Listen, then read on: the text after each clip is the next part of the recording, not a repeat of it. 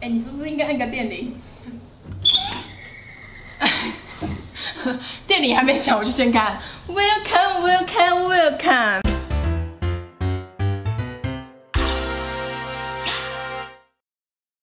嘿，我芊芊呐，爱记起赞、搁起订阅、洗刷介绍给你所有的朋友哦。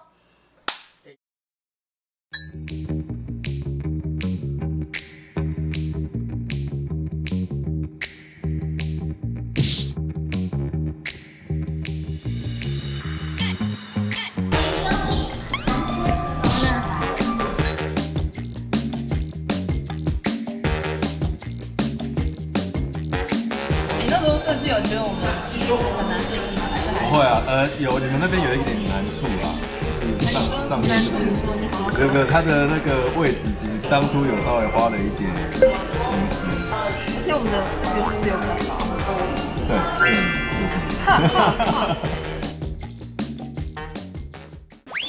大家好，我是美食水芊芊。很明显呢，今天这部影片就是跟吃的没有相关。等一下，我知道大家很想按暂停先离开，先不要这样子，因为呢要跟大家说我搬家啦，所以新的之后呢拍摄环境呢会有点不太一样，所以要跟大家稍微就是做一下run tour，介绍一下。哎，这是我人生第2次run tour，有点哈兹卡西。首先呢，一进来呢就是我们的客厅。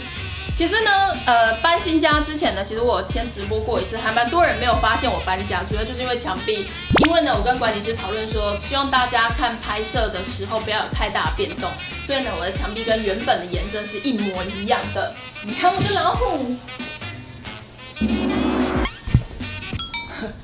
等一下，太多。然后要跟大家介绍书柜呢，除了就是要跟大家说，就是我很爱看书之外，就是要跟大家介绍一下无力节俭的写真书，好玩呢。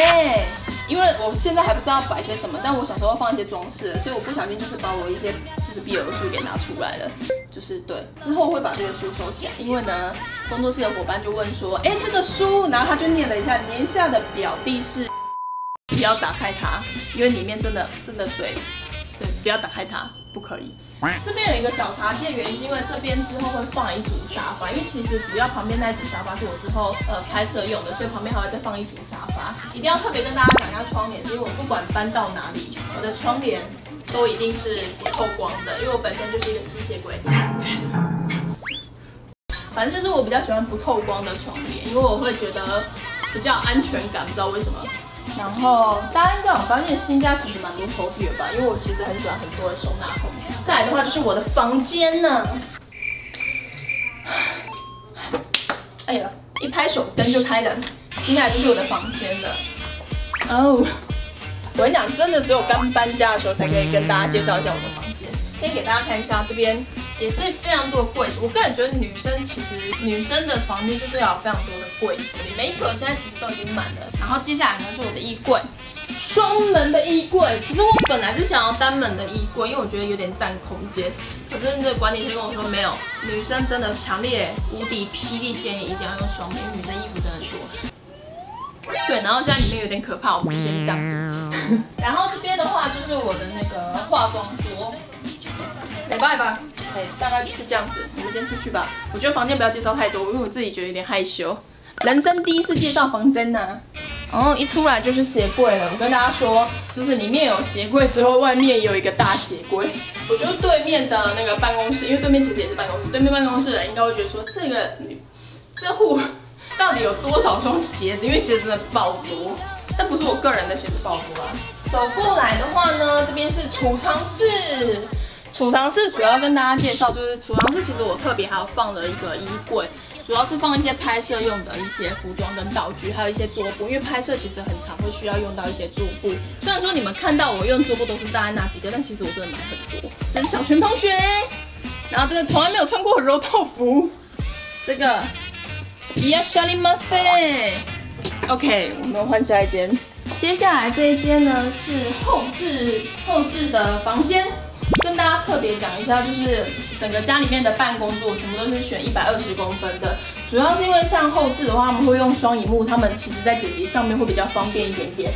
顺便再跟大家介绍一下这个柜子，这个是移动式的，通常这种柜子不是很多都会传统的会放在就是它的右手边变固定式的。可是像桌上型的电脑，它会有主机，桌下的时候有时候会有卡这种旁边的小抽屉，所以有特别选这种移动式的。如果觉得卡的时候，就可以把它移出来，比较方便。好，我们往下一间。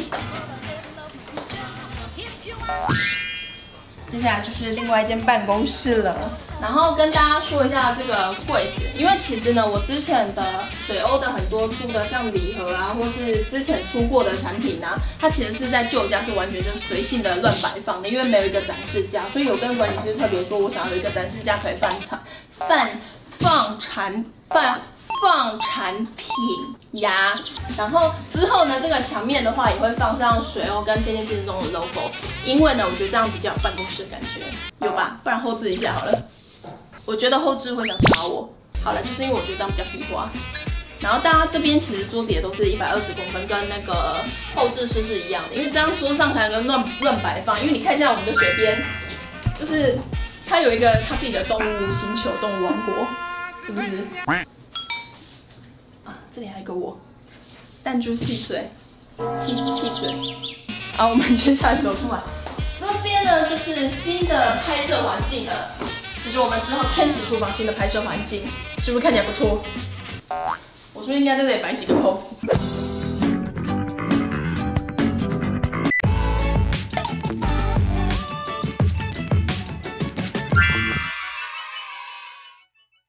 这一次呢是跟特力屋合作，因为他们现在有提供一个管理师的服务。我跟你说，这个管理师真的是非常的优秀，因为呢，他可以就是事先跟你讨论说你想要什么样的工作室或是什么样的住家，就是跟你讨论之后帮你做量身定做，然后跟空间规划跟建议，我觉得这点真的很棒。而且它还有一个很棒的点是，就像你们刚刚看到的那些窗帘不透光啊，还有墙壁油漆一模一样的颜色啊，这些小细节都是跟他讨论出来的。我个人觉得最棒的地方是，前面当然也很棒，但我个人觉得最棒的地方是，通常你会要联络水电、油漆师傅，还有装修师傅，然后跟组装这些家具等等的，你就是同一窗口对管理师就好，你不需要一次对很多人，我觉得还蛮方便的，而且还可以到府组装。顺便再跟大家讲一件非常好笑的事情，就是呢，因为这几天就是在施工的时候来监工的是我们工作室的伙伴银针，然后所以就是来漆油漆的师傅啊，或是组装的师傅、水电师傅等等的，还有管理师都会跟银针说，你要加油哦，我女儿很喜欢看你的影片。那是银针，那不是我，嘿，不行哇。然后他就说，我就觉得是跟荧幕上好像有点不太一样，因为那就嘿不行哇。水电师傅的女儿，我知道哦，收到了，是让爸爸认错人了。好啦，就是大概就是稍微跟大家介绍一下新的工作室的环境，然后也希望可以在这边拍出更多好看的影片给大家。所以后面这边是不是有点关墙？还是我唱一首歌做结尾？你们是不是已经关了？不要这样子，因为我通常呢，我都会说最后一口，或是吃完了，最后一口，最后一口，吃完了。那今天的影片就到这，非常感谢大家看我的影片，就先这样子了，拜拜。还有灭火器，但是我要先跟大家说一下，灭火器真的不是因为就是其他人的厨艺不